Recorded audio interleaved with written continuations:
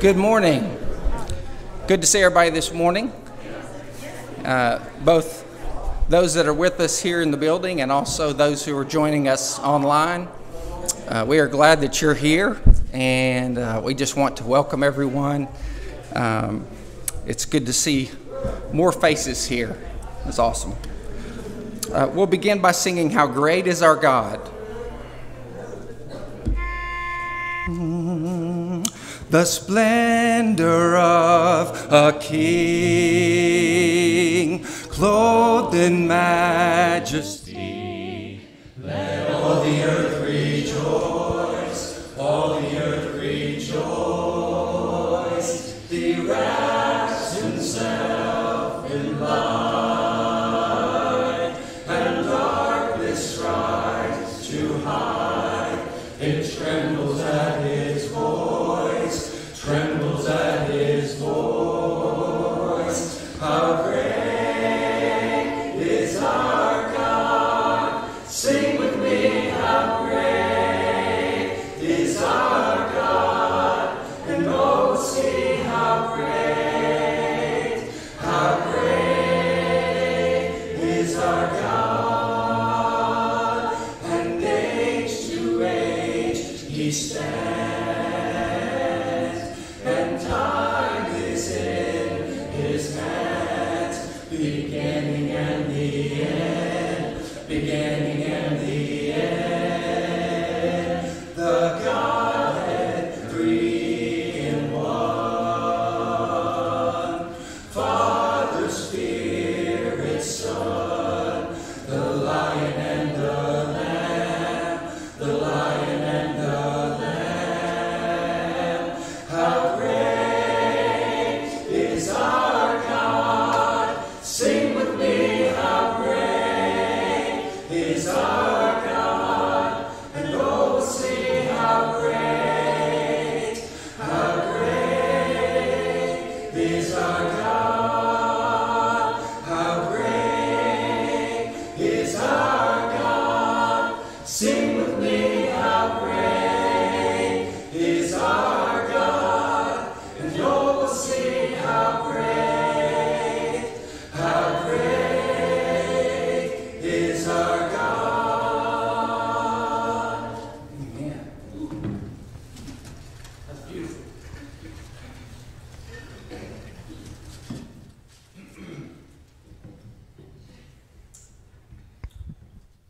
Our next song is just, excuse me, just a little talk with Jesus.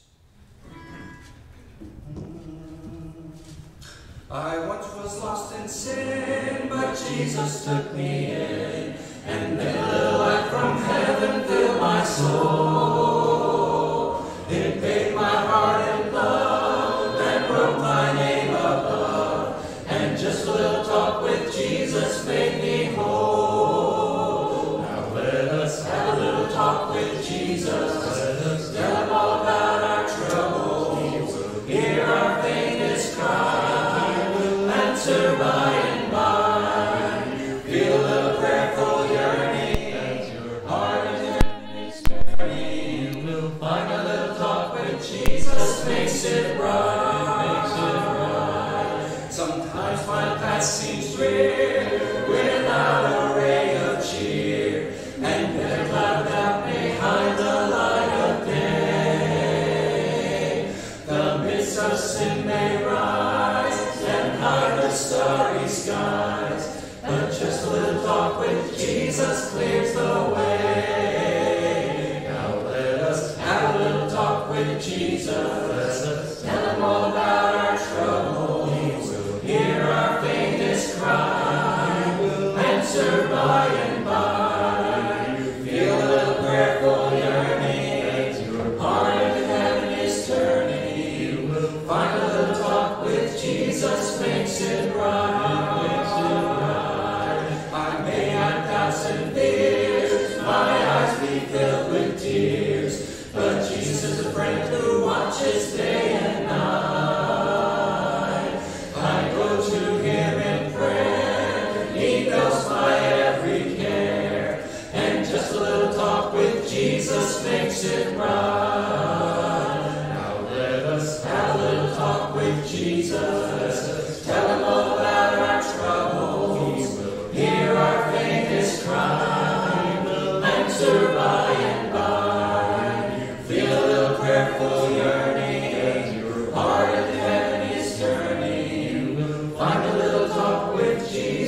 makes it right. Makes it right. Amen. Good to see you.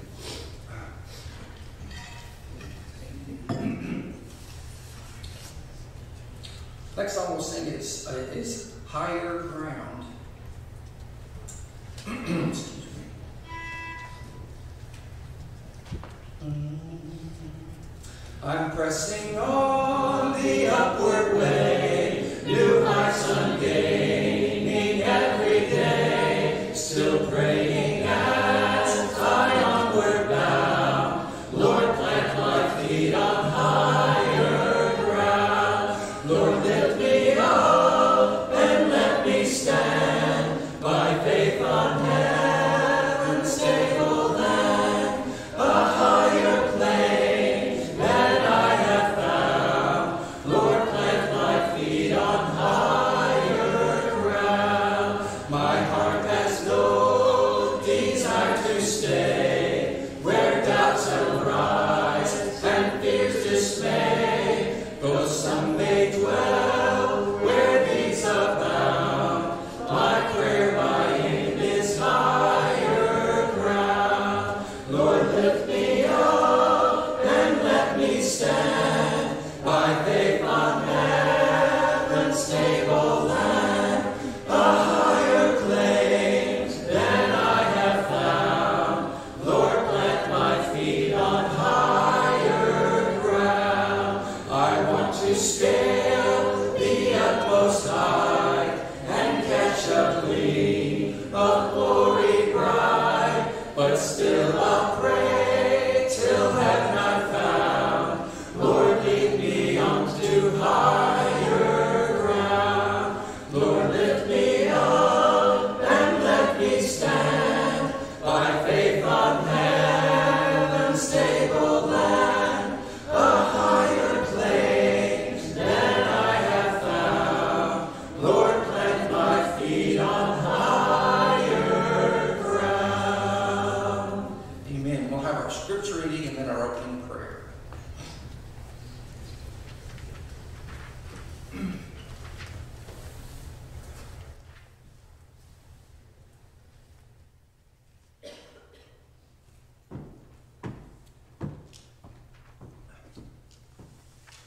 Good morning.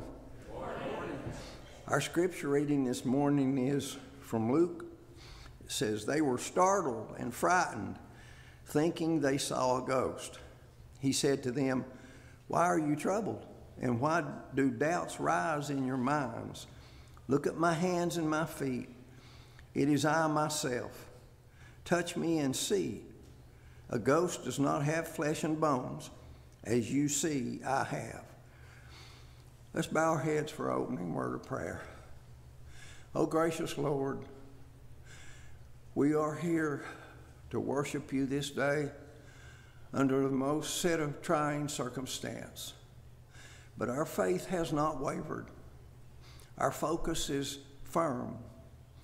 And our health, we have learned, is tied to our faith and our hope in you. Lord, we are very grateful to have the ability just to be here with you and worship with you and our family. The scriptures says to keep thyself, angels charge over thee, to keep thee in all thy ways.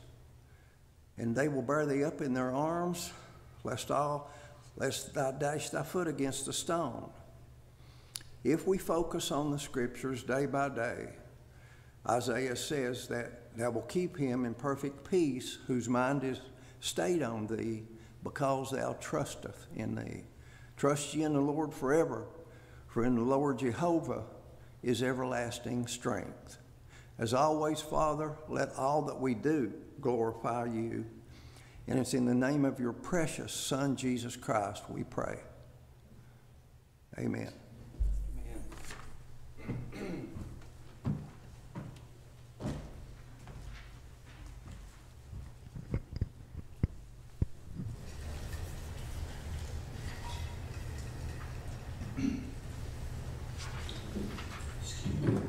Failed to mention mentioned this morning that Mark will be talking about struggles that we have with doubt. And so each of our songs had within them an element where we face doubt.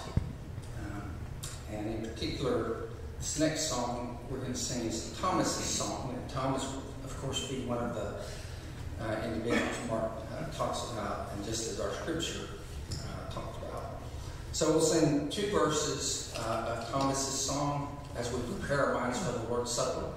And then we'll sing the last 2 verses as our invitation song.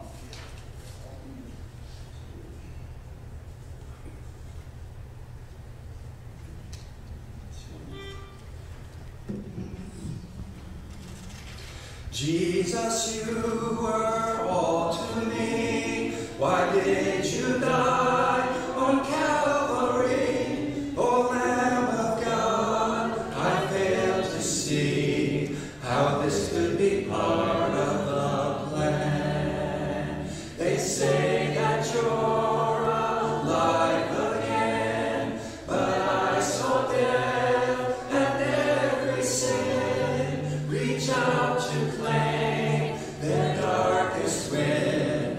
How could this be part of the plan?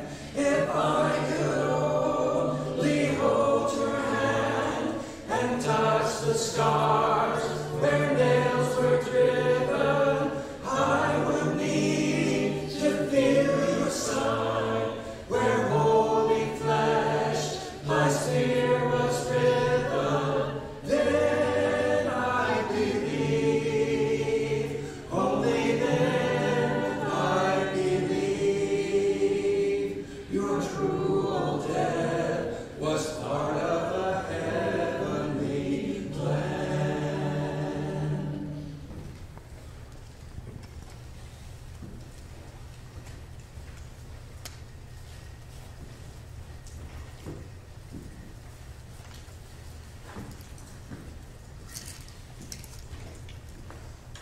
Well, it's good to be here this morning. Seems like it's been a while since Jennifer and I have been here, of course. One thing I want to say is that when we got sick, there was a lot of uncertainty of what was going to happen and things. And I know one thing, getting this virus is not even fun. I'll tell you that. If you haven't yet, I hope nobody catches it. There's one thing of having a congregation like this to depend on really helps a lot. Having this family, y'all showing love to us. I know that y'all are praying for us. At times, especially when, I think one of the lowest moments is when I had to leave Jennifer at the hospital, and they said, when you leave, you can't come back. So it was about 10 o'clock that night. I left and come home, and I was feeling pretty low. I had to be at the home all by myself. And there's one thing, I was there, and I just prayed really hard, God, help us make it through this, help Jennifer get better. Things like that. And it was funny, I felt this warm feeling just come over me that just said, everything's going to be okay. That I'm with you. So, that was a rough time for us, but thank you for being here for us. I appreciate that. I was thinking, Tommy, I remember when I was watching online there, and Tommy had been reading from 1 Corinthians 11 about the Lord's Supper, and that has been on my mind here, and I'm just going to read that for us again. I know we read this so many times, but I think it's okay to read as many times as we want. To remember this. This is one of the great verses in the Bible. 1 Corinthians 11:23.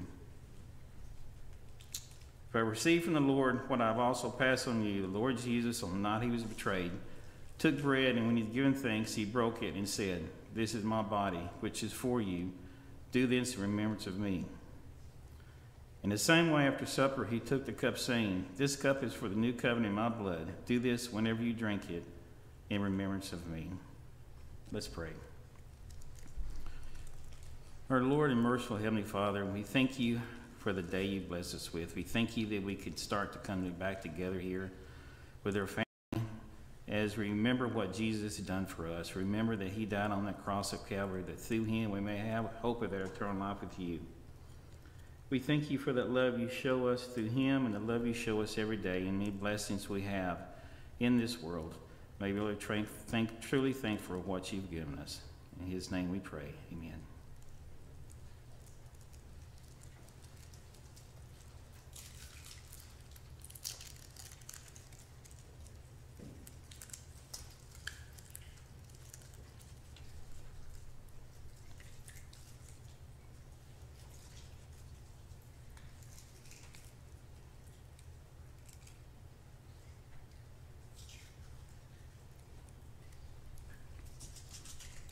And that last verse, 26, is, for whenever you eat this bread and drink this cup, you proclaim the Lord's death until he comes. You know, and I think about this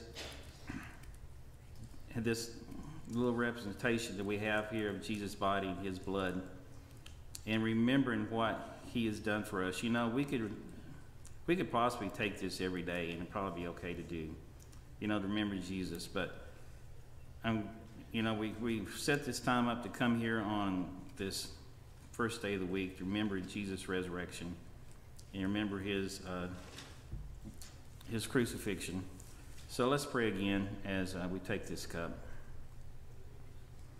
Heavenly Father, like this cup of this fruit of the vine that represents Jesus' blood that was shed on the cross. Heavenly Father, also every day, let's remember what he has done for us. Let's always remember your love. And maybe, Heavenly Father, we share that love with and show our love to other people we know around us.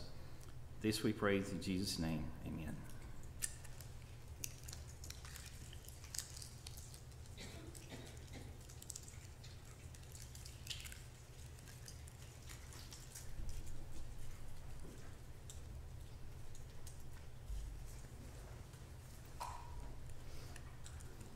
You know, in the past year, so much has changed. And y'all remember how we all used to, the men would gather up here in front, and it would be almost like an honor. I remember like the first time when I was a kid, I got to serve. I was like, you know, I was a young teenager, and I was like, I think it's maybe the week after I got baptized, they asked me to start serving, you know. You know, y'all been through that and stuff like that, and I was like so nervous how exciting it was that I get to serve. And of course, all this has changed. Now we use these little cups and things. I just wanted to bring that out, and it's been it was such a great honor to do that, I thought. Anyway, now we're going to remember what God has blessed us with in terms of our jobs and our money that we have to give back. And you know, we've got that box back there if you want to put money in and through our online giving. So let me lead us in prayer again, please. Heavenly Father, we thank you for all the monetary blessings you've given us. You've blessed us with so many different things. Heavenly Father, may we give back in a cheerful manner and always be thankful for what you've blessed us with. Through Jesus' name we pray. Amen.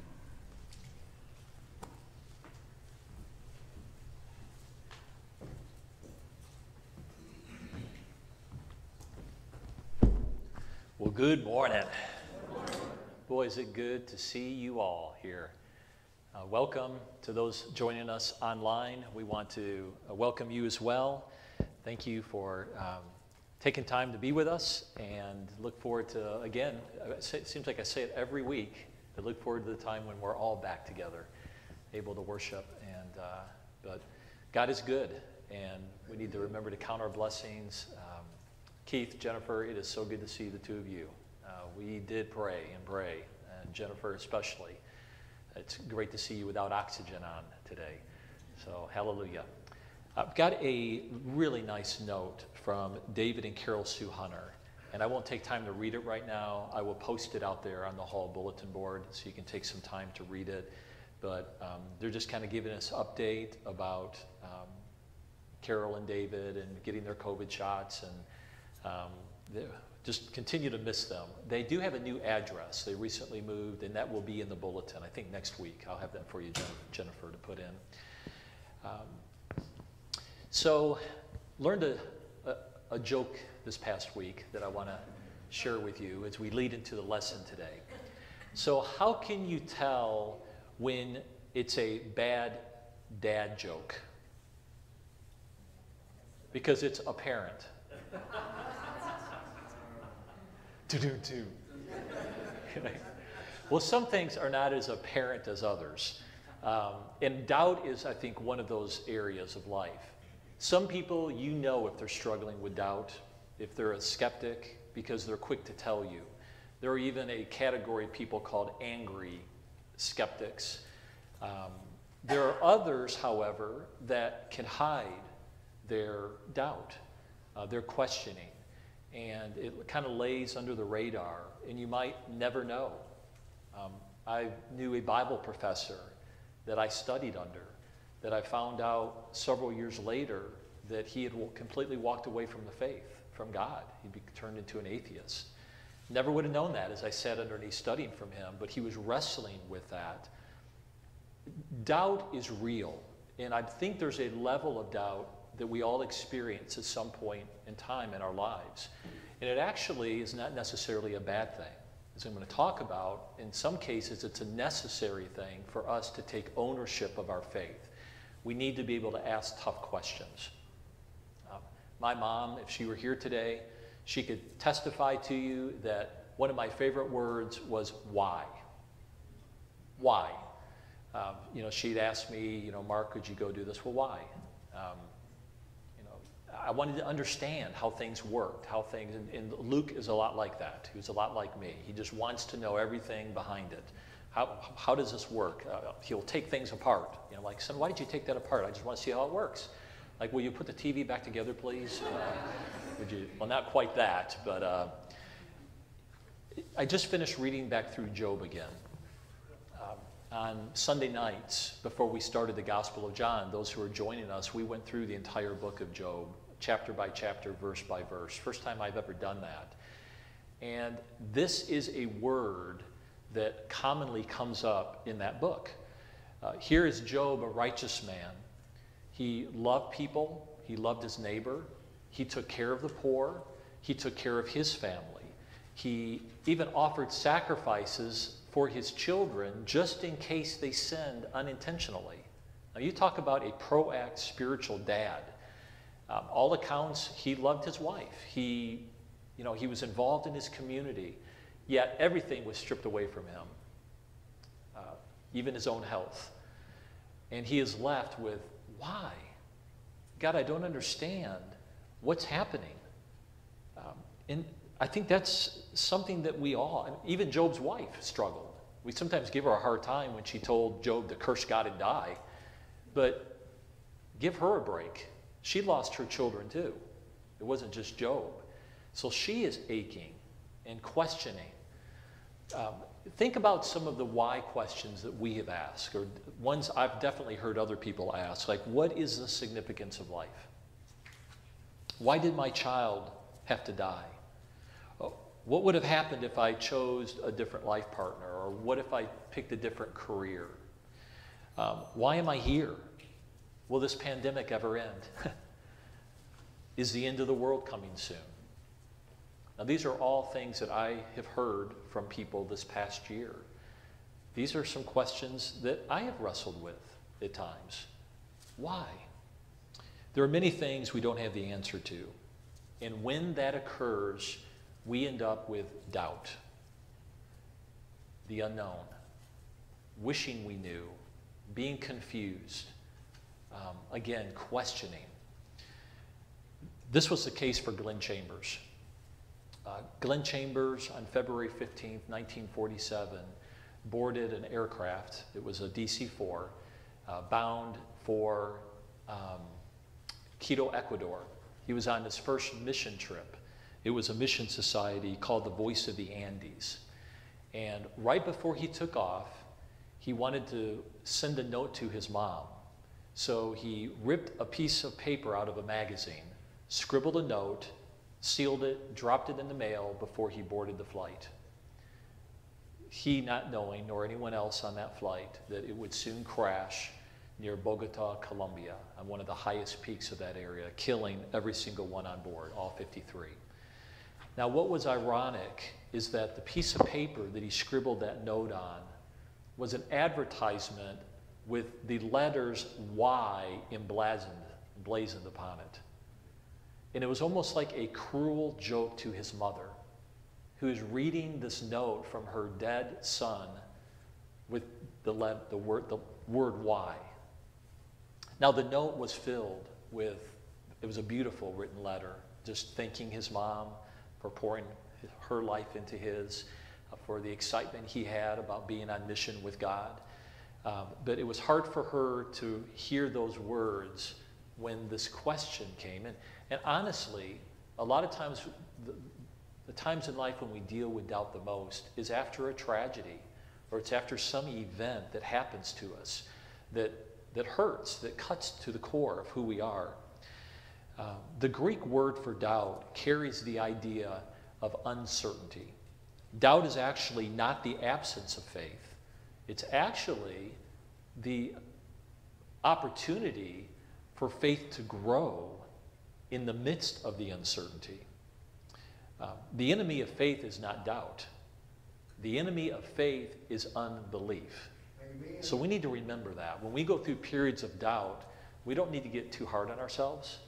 It is a normal human response when uncertainty of life happens. What we don't want to do is go over from the category of doubt into unbelief. So to doubt is to be human. In the pages of the Bible, we find doubters all over the place. I mean, from Genesis all the way through. Think about David. I've already mentioned Job. You think about Solomon. I don't know if you've read Ecclesiastes lately. Okay, but he is searching for the meaning of life and can't find it and all the things of this world. You read about Jeremiah, who wondered why nobody listened to him, didn't have one convert. You read about Moses. Remember that Moses went to Pharaoh for the very first time and said, God has told me to tell you to let the people go into the wilderness to worship and offer sacrifices. And Pharaoh said, sure, go ahead and go. No, of course not. That's not what happened. Pharaoh said, are you crazy? There's no way I'm letting you go. And then he went and told the masters over the slaves to make their work even more difficult. Making bricks no longer provide straw for them. Let them go out and get their own straw. Let's see if they'll ever come back and ask me to let them go again. The people turned on Moses quickly. They were angry, and they came to him. And if you open your Bibles to Exodus chapter 5, let me read to you what Moses now says to God. Exodus 5, verse 22. Moses returned to the Lord and said, why, Lord? Why have you brought trouble on this people? Is this why you sent me? Ever since I went to Pharaoh to speak in your name, he has brought trouble on this people, and you have not rescued your people at all. Do you think Moses is dealing with a little bit of doubt? You're supposed to be this great God, the I am, as he revealed himself to him. It doesn't look like things are working too well. And that's an experience that a lot of people have. John the Baptist is another one. Consider his life. John, when he sent disciples to Jesus with a question, now remember where John is at when he sends his disciples. He's in jail. He's in prison, about to be executed by Herod. He was there when Jesus was baptized. He heard the voice from heaven. He was the forerunner to Christ. He saw the miracles of Jesus. Yet, as he is in a dark prison cell, he is having some doubts. Was all my preaching for naught? Is this truly the one, the Messiah who was to come? So he asked, are you the coming one, or do we look for another? This is coming again from the one whom Jesus declared, among those born of women, there's no one greater.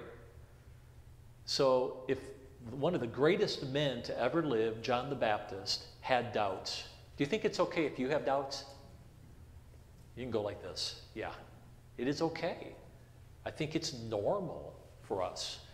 to go through periods of time when we struggle with doubt. For my master's thesis, so many years ago, I studied faith development. Looked at a couple of experts like Stokes and Fowler and read a bunch of books.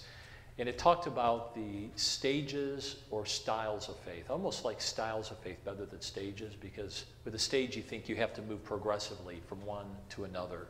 Faith doesn't always work that way. Sometimes it kind of moves around. But one of the steps of faith is to go through a time of questioning. And that's where faith becomes your own. For some people, all they have is an inherited faith. That's where you were born into a faith community and you just took on that faith. You know, consider all the religions out there in the world. If you grow up maybe in India, you'd assume maybe you might be Hindu or Muslim. Middle East, you might very well be Muslim. Here in America, there's a wide, diversity, but likely Christian. So the danger of having an inherited faith is that it never became your own. You're just only doing faith because that's what you saw your parents do or a family member.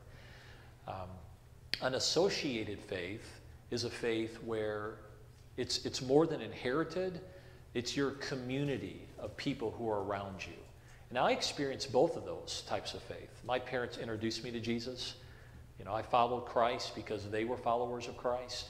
It became more than that as I got older because I had friends who were Christians. I had family within our church that loved me. But there came a point in time when I had to take my own faith. And I had to ask, is this real? So I began to study other religions, the world religions that are out there, to look to see, is there any truth in those? And, some might say, Mark, why did you do that? But I needed to do that.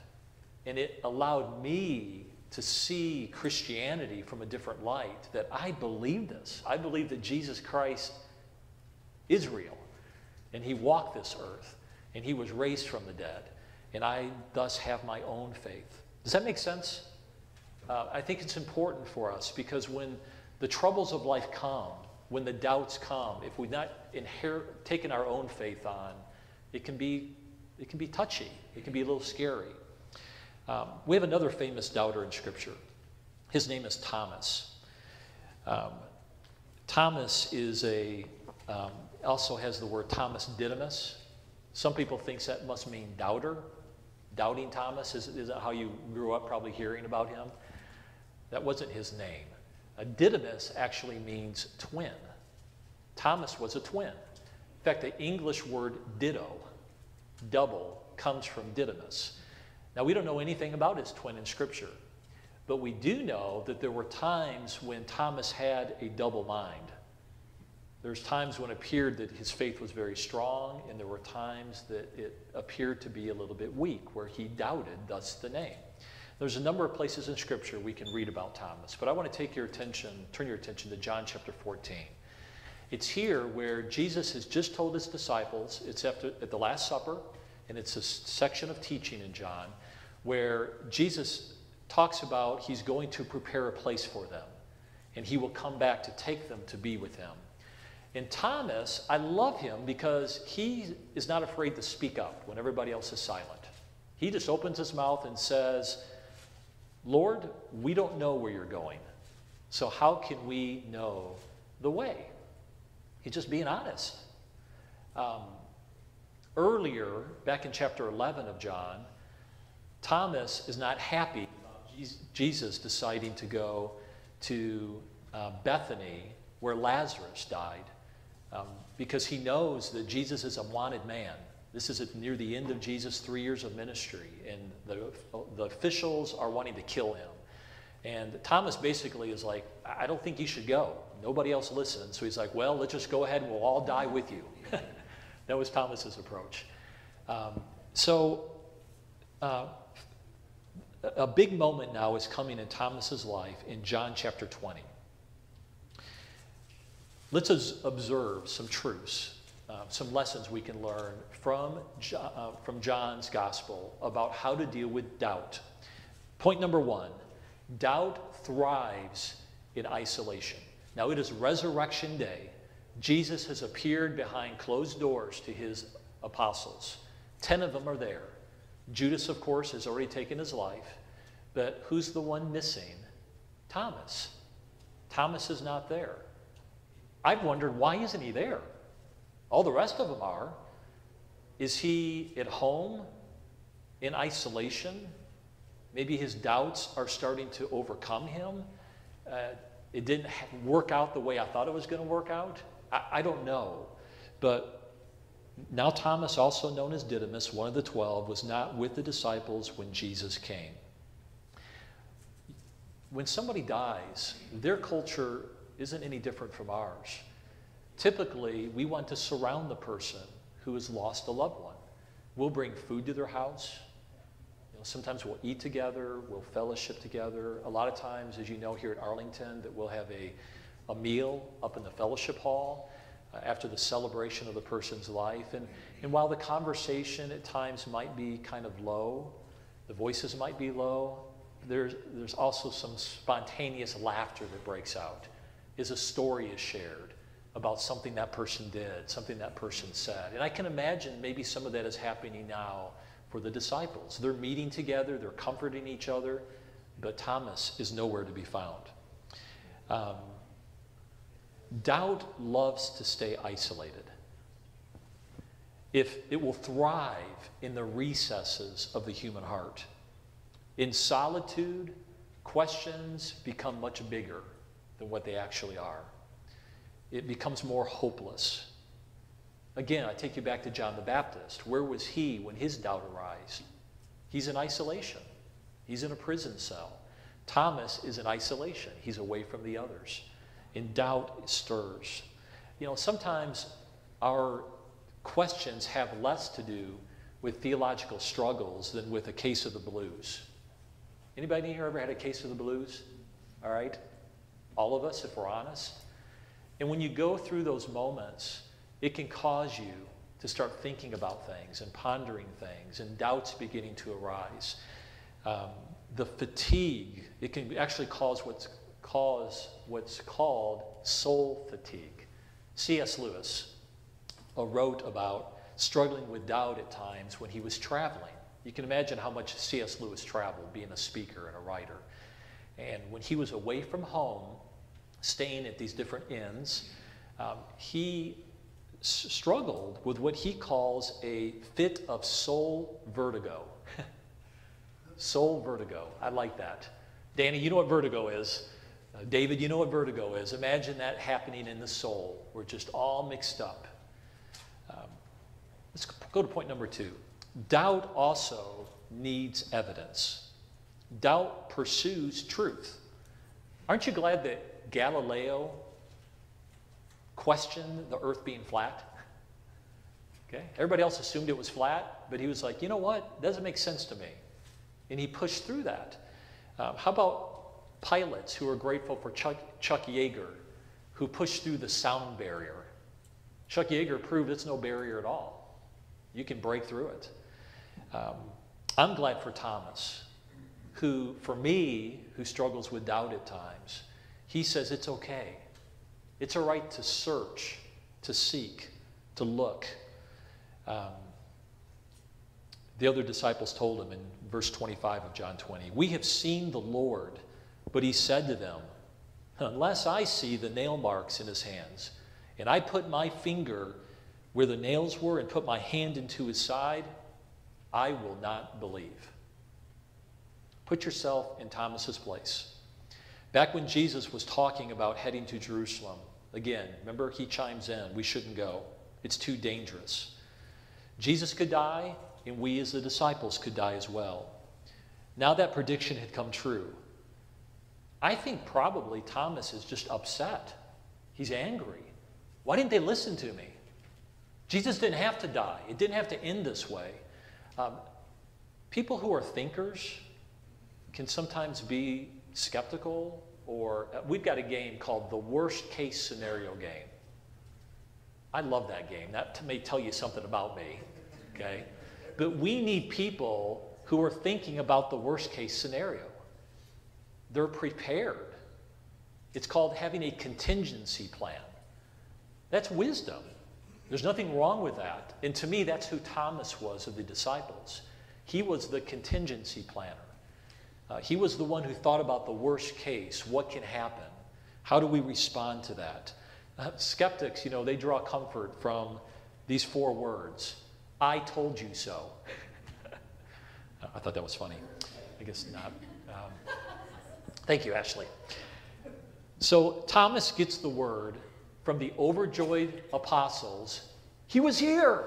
You missed it. And what does Thomas do? Give me a break. You guys must have been dreaming. There is no possibility. The only way I will believe is if I see it with my own eyes and touch him with my own hands. I love the honesty of Thomas. He insists on seeing the evidence for himself. By the way, that's the skeptic's creed. I'll believe it when I see it. Point number 3, doubt, ultimately, if we keep seeking, will draw us to Christ. The scene is the same, but it's 8 days later. The apostles are behind closed doors again, but Thomas is there this time, and Jesus shows up. One of the things I appreciate about Thomas is even in his doubting, he didn't break fellowship with his friends. Do you notice that? Even those 8 days where he didn't believe them, and I don't know about you, but if my best friend didn't believe me about something like this, it might cause a little rift in our relationship. But that doesn't happen with the apostles. They're like, just keep coming, keep hanging out with us. He's going to come back. He's going to show up. Don't know when. And then he does. And oh, what a moment that must have been. A week later, his disciples were in the house again, and Thomas was with them. Though the doors were locked, Jesus came and stood among them and said, "Peace be with you." What a moment that must have been for Thomas. The disciples were correct. Jesus is alive. Point number 4, doubt grows our faith. Just seeing Jesus wasn't enough. Let's read on. Then he said to Thomas, "Put your finger here. See my hands. Reach out your hand. If you want to put it into my side, here you go. Stop doubting and believe." Jesus knew those words that Thomas had said earlier. And Jesus gives Thomas what he needs. Don't you love that about Jesus? He is so patient with us. He doesn't get on Thomas's case. He just shows up. Says, "Thomas, here I am." God is able to handle questions that trouble you. But you first have got to be honest about your doubts. Don't keep doubt in the closet. Get it out where it can help you seek and find. And I would encourage you to seek out godly friends to help you with your doubts. I have my list of spiritual mentors over the years that I've gone to. If you could have been in my office here at Arlington a number of times when I picked the phone up and I've dialed, when I've been in a scripture that has confused me, "Hey, give me your thoughts on this." Man, it helps. And there's been times, honestly, when some of my spiritual mentors have told me, "Mark, I don't know. I'm not sure the answer to that. Let's just both keep studying and seeking." That's the attitude that we want to have. Point 5, doubt defines our faith. Thomas said to him, "My Lord and my God." What a moment. This shows the dramatic, transforming power of the resurrection in someone's life. As one person said, when a question mark gets straightened out, guess what you have? An exclamation point. Okay? Those questions that we have, just keep asking, but one day it's going to be an exclamation point, like we see here in John 20:28. Let me give you some encouragement on how to handle doubts. Number 1, be honest. Be honest. Admit that there's something inside of you that's struggling. Number 2, find out what's causing your doubt and deal with it. Are you having issues with the historical validity of Jesus? Well, there are resources out there available to help. Are you struggling with the problem of evil? Are you struggling with the question of why bad things happen to good people? Or maybe can you trust the Bible? Great minds have wrestled with these questions. And there are lots of resources I can point you to. Why? Because I have wrestled with those questions and I have purchased those resources. I have called my mentors and said, what can I read? Give me something. So articulate what you doubt and why you doubt. What brought this doubt on? Number 3, take your doubts directly to God. God is not going to be offended, I promise. Was God offended in the Psalms when David over and over again was struggling with why this is happening to him? Why are my enemies prevailing? Why is Saul chasing after me, wanting to kill me? Why? Consider the case of Gideon in Judges chapter 6. Quickly, I want to take you there. Another powerful passage. Gideon, of course, being of the smallest tribe of Benjamin, and God is asking him to lead this nation against the Midianites who are oppressing Israel. Judges 6, verse 12 and 13. The angel of the Lord came and sat down under the oak in Ophrah, that's verse 11, that belonged to Joash the Abzerite, where his son Gideon was threshing wheat in a winepress to keep it from the Midianites. When the angel of the Lord appeared to Gideon, he said, "The Lord is with you, mighty warrior." "Pardon me, my Lord," Gideon replied. "But if the Lord is with us, why has all of this happened to us? Where are all his wonders that our ancestors told us about when they said, 'Did not the Lord bring us up out of Egypt?' But now the Lord has abandoned us and given us into the hand of Midian." Now, if the angel of the Lord appeared to me, I would like to think that I would be on my face. Oh my goodness, this is unbelievable. Our deliverer has come. You know, God is with us. But what does Gideon do? Pardon me? Excuse me? You know, what are you doing? You're supposed to be this great God. I remember hearing stories from my grandparents and my great-grandparents about all the things that you did, and this is what we get? Again, it's okay to ask why. Gideon is struggling. He's doubting. Next, God shows up in the story. If you read on, we find out that it is the Lord, capitalized Yahweh, who now says, "I'm real, and I'm here, and I'm with you, and you are going to deliver this people." And I love the story of Gideon. It is just so powerful. I wish we had time to go through it.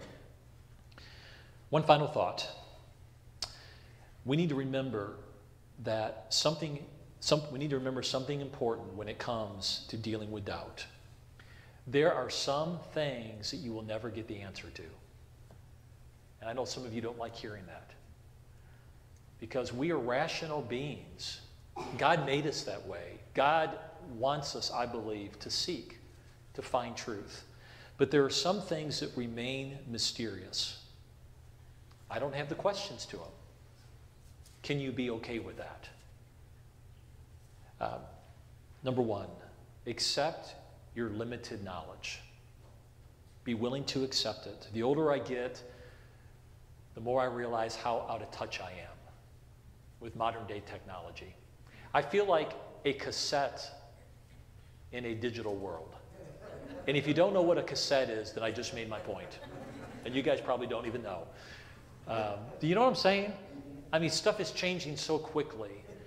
The advances in science, you know, we're likely going to go to Mars, folks, in the next 10 to 20 years. I mean, they're working towards that. That is amazing. There are some things I just don't understand. But in the face of my limitations and in the face of your limitations, we can come before God and say, "Lord, I recognize my limited knowledge, so help me be all right with not having all the answers. Lord, help me with that. Let what you have revealed be enough." Number 2, accept the limitations of the Bible. You might go, "What? Limitations of the Bible, don't misread what I wrote there. I believe the Bible is fully inspired. It's the authoritative Word of God. It is God's love letter to us, and He's revealed everything we need to know. But the Bible doesn't tell us everything. There are some things it's silent on. Back to Genesis, the creation of the world. I wish there was more detail, but we're not given it. We're given this beautiful poetic poem that builds upon itself in chapter 1 and 2, that God did it. But how He exactly did it, there are people debating that. Old earth, new earth, theistic evolution versus this or that. There was a day and time when I maybe got into that discussion, but anymore I don't even care. Because to me, God did it. And that's enough. I can believe that. I can take that.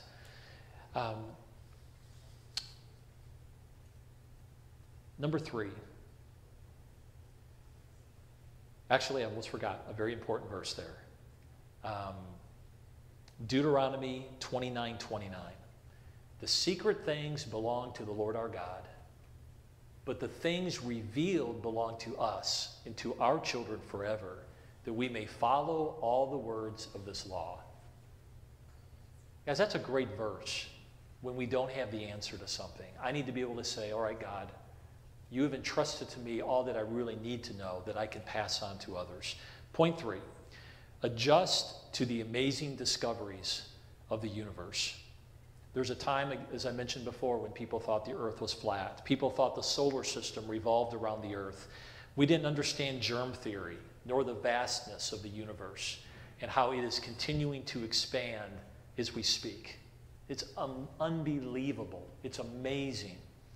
The more we study and learn about the world, the more complexity we discover. You know, my great-grandparents didn't know anything about molecules and atoms.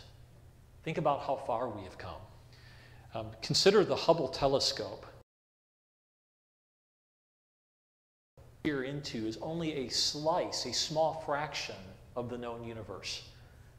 It's amazing. Whether it be the microscopic world that we can go in on, zoom in on, or if it's the telescopic world, it's incredible. Our minds are too small to even comprehend it. In fact, that's exactly what God said to Job. Remember Job? We began there this morning with all of those questions. What does God say in the end? Does He answer all the questions? Not one of them. What He does to Job is He takes him on a tour of the creation. Look at my world. Look at the animals I've created. I've done all of that. Trust me. Where were you when I laid the earth's foundation? Listen to what Paul wrote about the vast wisdom of God in Romans 11, 33 through 36. Romans 11, 33 through 36.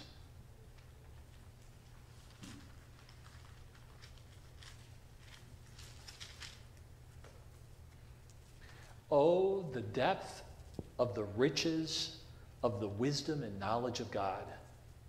How unsearchable His judgments, and His paths beyond tracing out.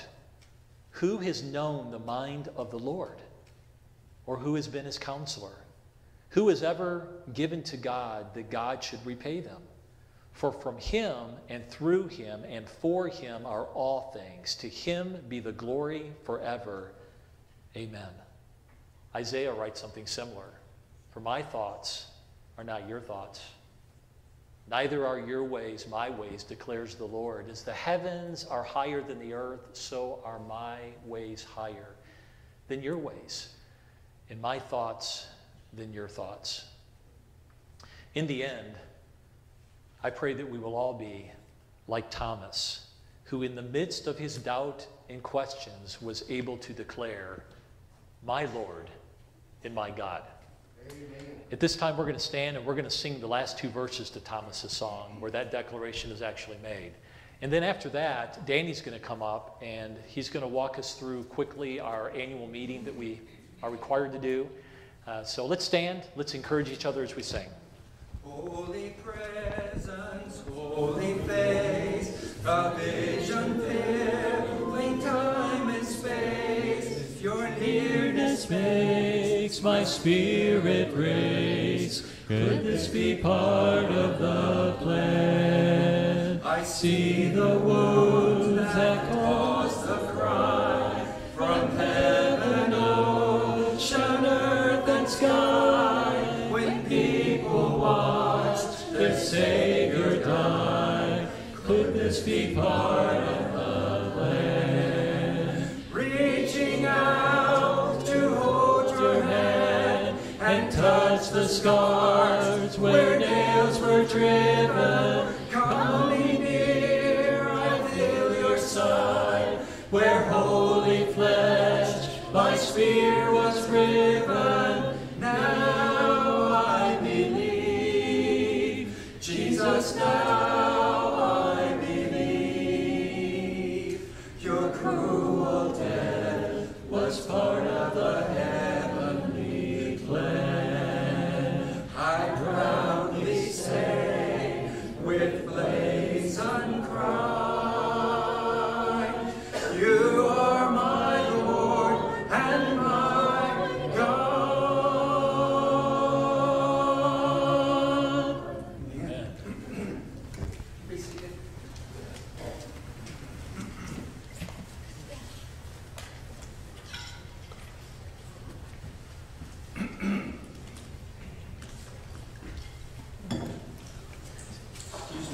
Excuse me, my voice is kind of weak on me.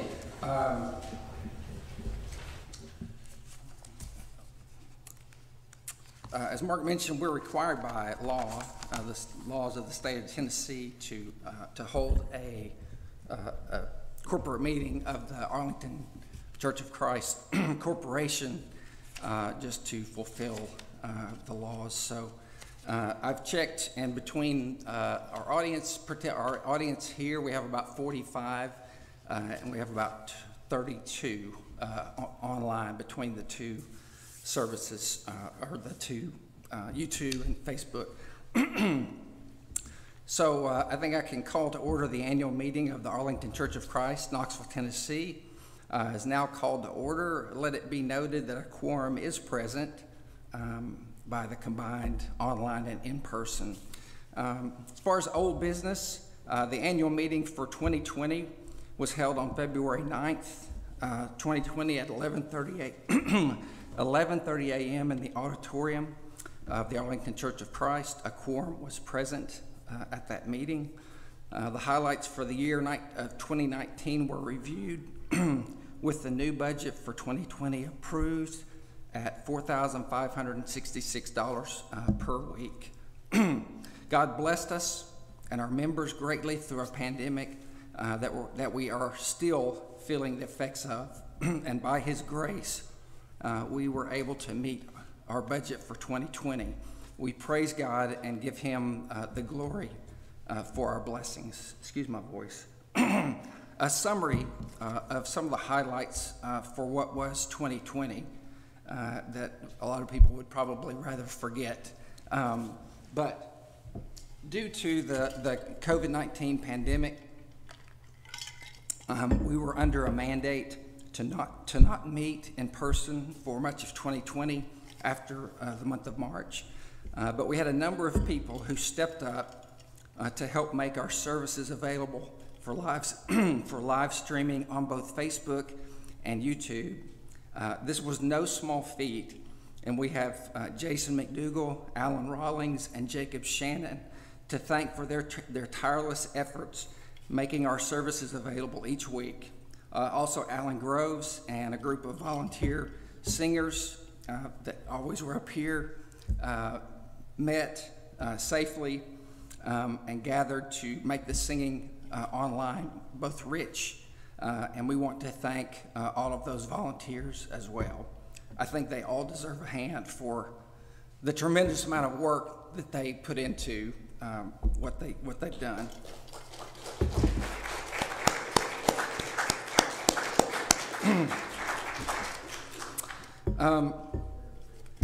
The financial situation at Arlington remained healthy and strong even through a very trying year. On top of the funding required to meet our budget, we also had a number of benevolent opportunities that arose and that were met because of your faithful giving. It is important that you know how your money is used to meet needs and serve others. The following are just a few of the opportunities that we were able to meet. We had 2 members that we assisted financially. We had 1 member that we paid medical bills for, another member for rent and phone.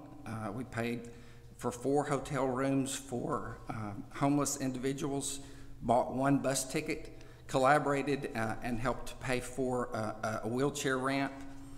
We purchased a lift to go on a wheelchair. And for Hope Central, we had a special contribution for a funeral and special donations to purchase books for the kids at Christmas. And there were many other needs that were met in various ways. And again, that was due to your faithful giving. As far as any other old business, is there any other old business that anyone has that we need to note? If not, we'll move to new business. I'm sorry, I don't do this justice like Tom Drennan. And if Bud were in the auditorium, I'd go ahead and read the bylaws for him just because he likes it so much. What's that, David? Yeah, go get him. As far as new business, first item of new business is the 2021 budget. On behalf of the elders, I'd like to present the 2021 budget at $4,131 a week. This is a decrease from the previous year, due in part to some cost-saving measures that were completed on our facilities in 2020, and also a reduction in the cost of some of the services that we use. As far as our outlook, we continue to pray for growth, both physically and spiritually this new year. Our continued focus will be on helping us all become more missional and intentional in loving God and loving others. We don't know what the gatherings are going to look like in the coming year as far as Winterfest or Vacation Bible School or Sanctuary or Hillbrook, and as well as other events. We will just simply have to adapt as we need to, as we have been doing. Jesus had a way in Scripture of throwing out impediments that stood in the way of what was really important, which was connection and relationship with God and others. And we need to think out of the box about how we can accomplish His mission this year, because it looks very different this year and this past year than we've ever seen. So we need to think out of the box in ways that we can reach those around us and, of course, fulfill His mission. One of those accomplishments has been through our Zoom Bible study, our Zoom Bible study events. This is a tool that's brought those of us who've taken advantage of it a way to interact and stay involved in one another's lives and draw closer to God in the process. We've been challenged in our interpretation and application of Scripture, and we will continue to explore ways to use this tool. We will continue to maintain our online presence and enhance or transform those resources to reach well beyond these physical doors, taking advantage of opportunities that did not even exist for Arlington at this time last year. When you look at what we're able to do now as far as getting online and getting on YouTube and Facebook groups, we have a much greater reach, I think, than we realize. So we need to obviously take advantage of that beyond these physical doors. So one format change that we've made is on our Facebook group. We'll no longer post daily messages from the elders. We felt like that season had come to a close to where they're not needed daily. However, Mark will continue to provide his Monday devotionals, and the other elders will rotate in to help at different times. And we plan to have opportunities to serve, both for young and old alike, so stay tuned for those. There are copies in the foyer that have the 2020 actual spending versus what was budgeted. And then on the other side of that is the 2021 budget that we introduced today for your review. And there's also a copy, there'll be a copy posted on the bulletin board. Is there any other new business that we have at this time? Yes.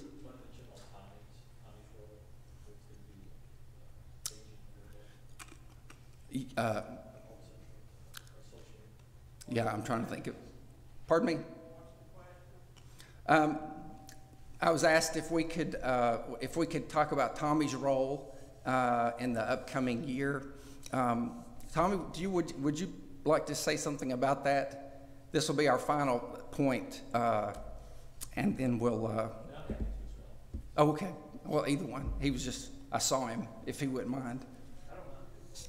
If you'll just quickly just tell, kind of the changes that we're looking at. Thank you, man. Sorry, I couldn't think on my feet like that. Good morning. Good to see everybody. I'll be quick. Basically, a lot of changes, some of them, quite frankly, unexpected, but completely trust in the Lord and that He's in charge and know what He's doing, even when something comes that's unexpected.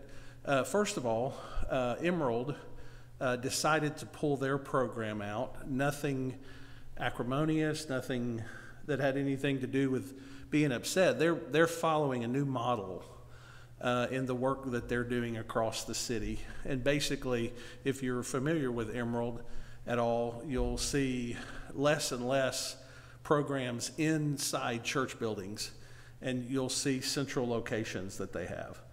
And so, anyway, beginning the first of the year, the Emerald program itself came out of the church building, and Hannah Vaughn, which we're very grateful for her work here for 2 years, almost 2 years, was assigned to a new place in Emerald's ministry. With Hope Central restarting the program at the Woodbine House, the Blue House, Miss Vita Sprinkle coming out of retirement and coming back and restarting the ministry at the Blue House, it makes a lot of sense for the elementary, the middle school programs to be in that location where Hope Central began. And the way that I look at it and the way that I approach it is that for about 8 or 9 years, I've been working with a lot of kids that I started with at elementary kids, and now they're in high school. We're about 2 years away from some of those kids graduating from high school. And one of the things that I can see in working with these kids for this long is that we're going to need to be thinking about, praying about, what does it look like to help them transition into adulthood? One of the places that that studies say and experience says when you're there is that the most difficult time for these young people that have been through difficult situations, been through poverty, is that time at the end of high school. What do I do now? And that's a dangerous time for them. And so I'm focusing on those high school kids.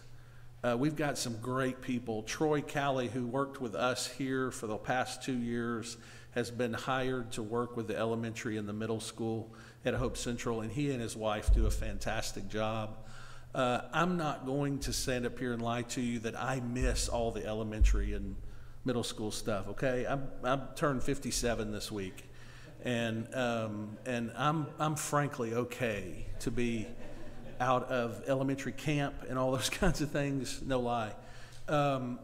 But we've got a group of high school kids. Last Saturday, I had a group of 12 high school kids here working, helping to set up the building, reset up classrooms, clean, do all kinds of things, and they did a great job. And so we're going to be focused on not only on now, how can we connect them and serve them and help them, but we're also looking at some things in the future coming up about how can we best help them transition into adulthood, whether that be vocational school, college, whether that be job, career training, those kinds of things. And so that's what we're going to be looking at this year, obviously supporting and cheering on and hoping for the success of the Woodbine work as well. But that's where that is. Is that good? Okay, awesome. Thank you, Tommy. And we just continue to look forward to the ways that we can meet needs of those children. Any other new business that we have? If no other new business, do I hear a motion to adjourn? Do I hear a second? So our meeting is adjourned. Thank you and have a great day.